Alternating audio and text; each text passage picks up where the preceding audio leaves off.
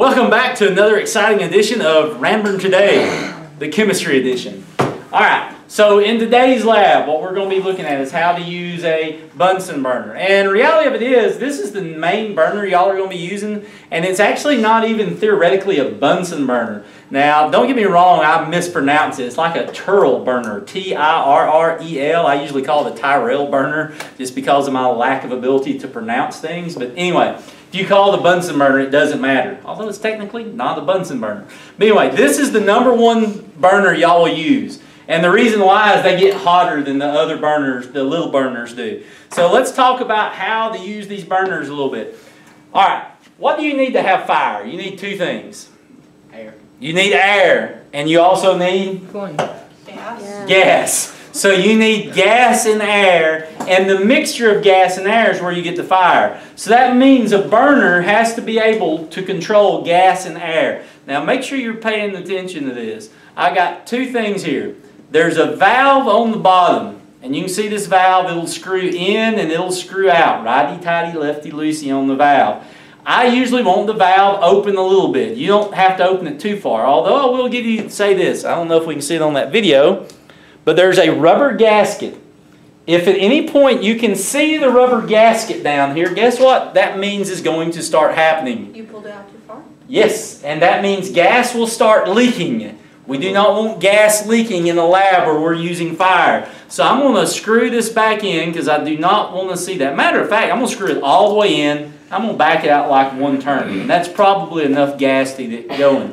And I'll be honest, most of the time, y'all never mess with those. Once you get one of these set to where you like it, most of y'all never twist one of those valves again. So you need gas, and what's the other thing you need? Air. This one's got a crap load of air getting into it. Can I say crap load on TV? Oh, it's a Turd channel. Who cares? Anyway, you can see all the air that's getting up into here. I'm going to close the air off of this burner. And you can tell the air is closed off because you can't see into it anymore. So if you twist it open and you can see through it, then you're getting air. If you don't want air, close it down. And I say this because it's always easier to light without air. But I'm going to show you a way of cheating in a second.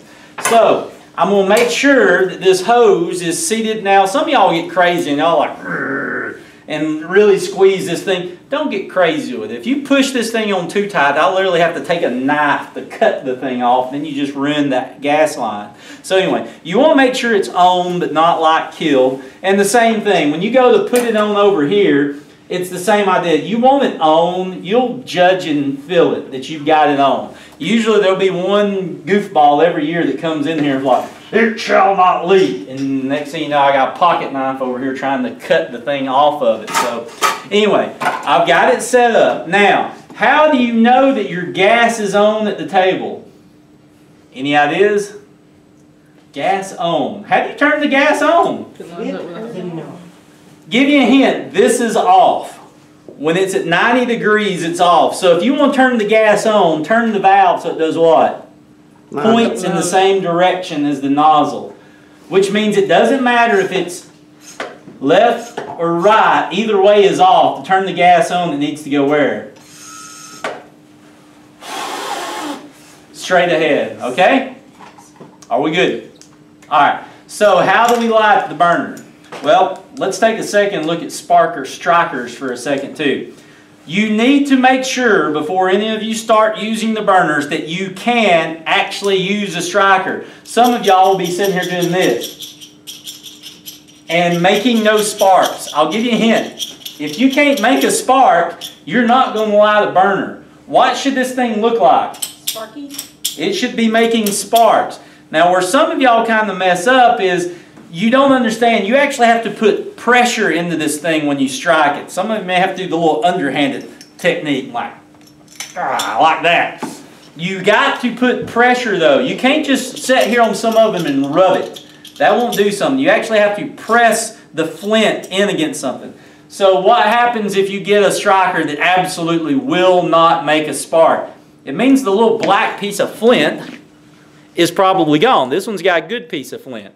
So what do you do if you get one without a flint? Change it. Wore out. Oh, Mr. Cole, can I have a new piece of flint? And I don't have to do this. I will give you the flint.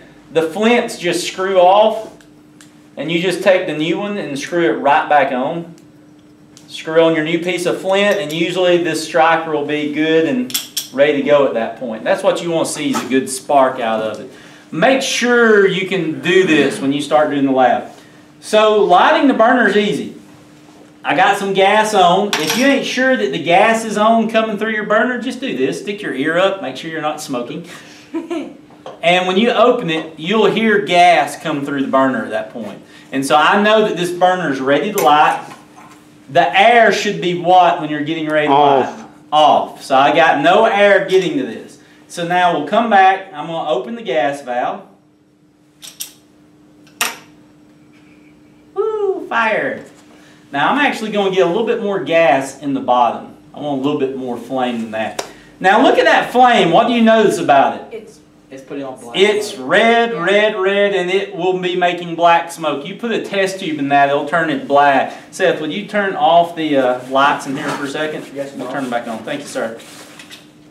And so now we can see this good red flame. I don't want a red flame. That's a bad flame. Blue. So open up the air. I need air. What I want is this. You can even hear the flame a little bit. That's a good flame. This is what your flames are supposed to look like. Blue flames. Now I want you to notice that there's two flames here, kind of. One inside and one outside. One inside, one outside. All right, not bad. Now, you're going to hear me different times this year. I'm going to say heat something cool or even heat gently or something like that. This part up here is the coolest part of the flame, up in here. The hottest part of the flame, if I tell you cook it, I mean get it hot, hot. That inner blue tip in there is the hottest part of this flame. That's the hot spot. So if you ever want to get something hot, you stick it down there in that blue flame down in there. All right, has anybody got a question so far? Are we doing good? Now, again, oop, too much air. By the way, guess what happens if you get too much air? It goes you out. Hear it? You hear how it's getting really loud? If it's getting too much air, it'll just poof, it'll go out. So that means if you have problems with your burner staying lit, it's getting too much air. So I'm going to close it back down. Again, that means not enough air. Not enough air. So get it to where you get that blue flame. I like to make sure I've got that good blue tip in there, and that means I got a good flame. Now, a lot of times when you're doing the lab, you're lighting and relighting your burners a lot. So one of the things you can kind of do to speed it up, maybe not necessarily some people's style, I don't like having to recheck this air every time, because some labs you'll relight your burner like 20 times a lab. That's a pain in the rear end to constantly redo that. So what you can do to set your burner is this. To light it, we need air or don't need air? Don't need air. Put your so what hand I'll over do it. is this. I'll take my hand and wrap it around and cut the air off. And then I can let go and bam, I've got my flame right where I like it. So this, thank you. You like that technique? And by the way, it probably just looks cool. So if you ever end up somewhere lighting the burner one day, you can be like, hey, hold on, let me show you. And I've got a flame ready to go at that point. I know, I make it look good, don't I? Thank you. It's because I have the jacket on.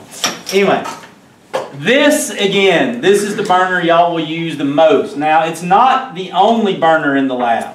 I like using these because they get hot enough you can boil water and stuff in a hurry. Some other types of burners. All right. Some people will call this one. I'm going to unplug it.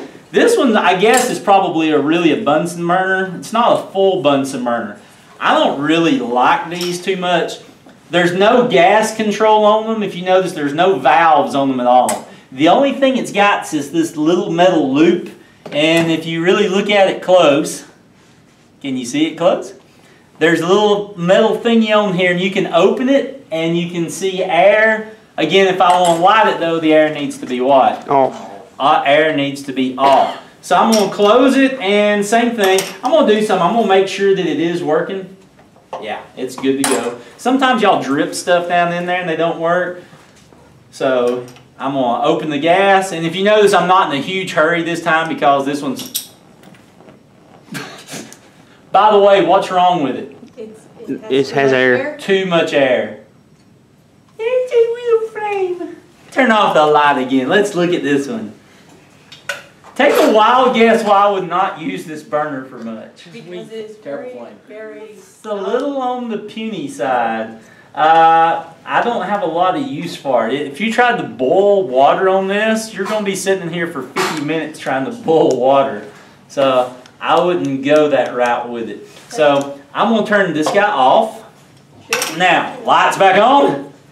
Yes. Ah. Give me another one.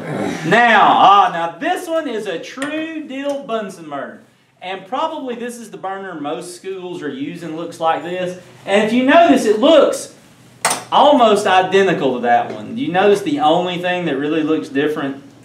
It has another valve. This one has a little needle valve on the side. In the history of Ranburne High School, there's only been 2 accidents ever using burners. And that ain't bad, because this is like 15, 16 years I've been teaching these things. Both accidents that have ever happened with burners have happened because of these Bunsen burners. And I'm going to screw this thing out, and you'll notice something. You see that rubber gasket you can see. If you can see the rubber gasket, that means gas will be leaking out of it at that point. Do not be able, and look, you can completely take the valve out. That's not good at all. So I'm going to screw this valve back in so I can't see it. This one's actually froze. I can't adjust the air on it, which means to light it, I'm going to do the little trick down here.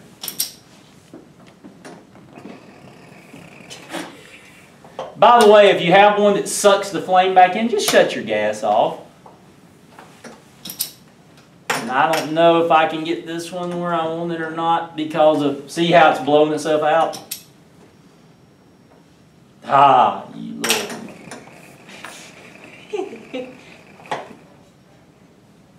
I don't know if I'll get this one lit. Ow. By the way, if you're wondering what's really wrong with this one,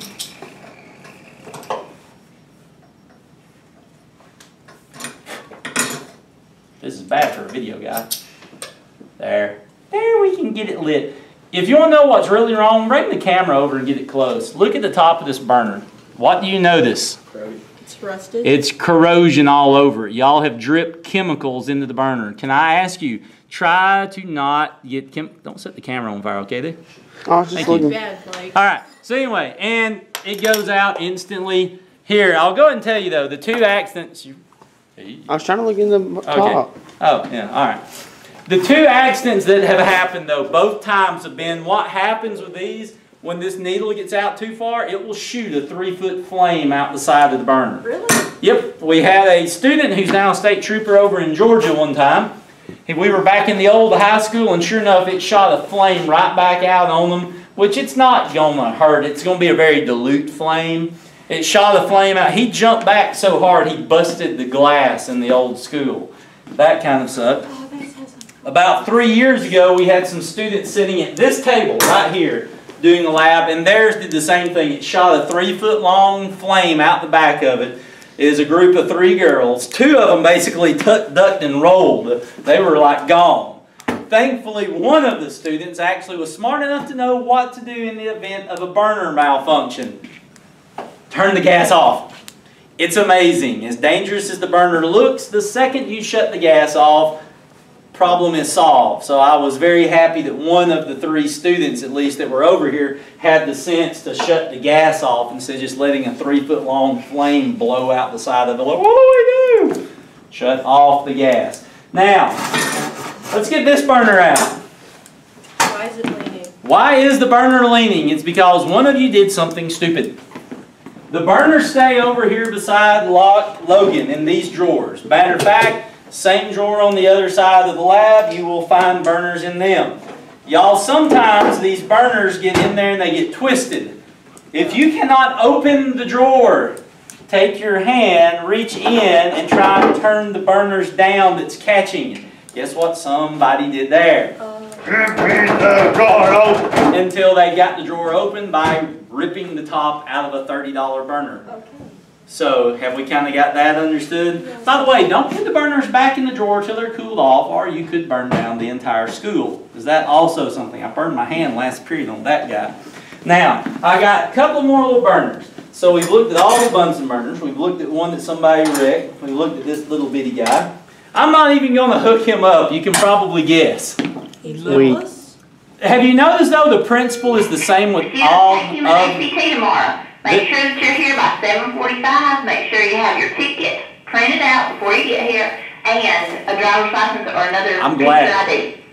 Calculator. Thanks. Now that we know all about the ACT tomorrow, let's get on with this. I'm going to got one more burner here, and you can probably already start guessing, hey, that guy looks sexy. Well, let's go ahead and hook him up. Do you know the same principle as this guy? He's got a valve on the bottom. You got air on the sides. To light the burner, the air needs to be off. Well, that's as off as you can make it with this one. So I'm going to do the same thing. Open, light, and That's bam. so cool looking. Now this one, we can give it a little bit more heat to it. We can open up the air.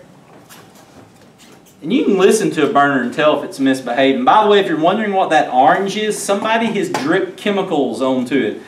Please try not to drip chemicals on it. Y'all's next lab is to burn chemicals and see what color they burn. It's very hard to tell what color something burns when you've turned your whole burner orange.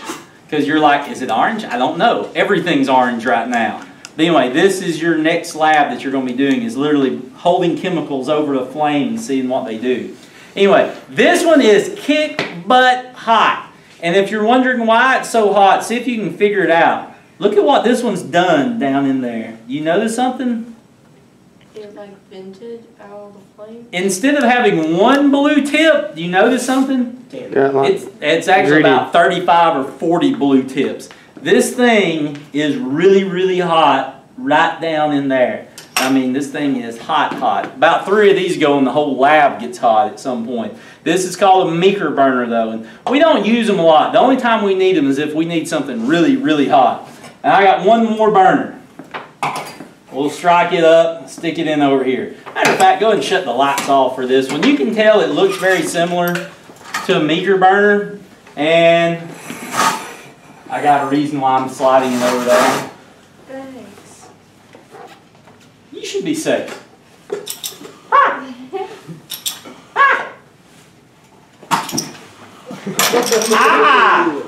If you're wondering why I slid it over there, there's a fire sprinkler here and I really didn't want to get wet right now.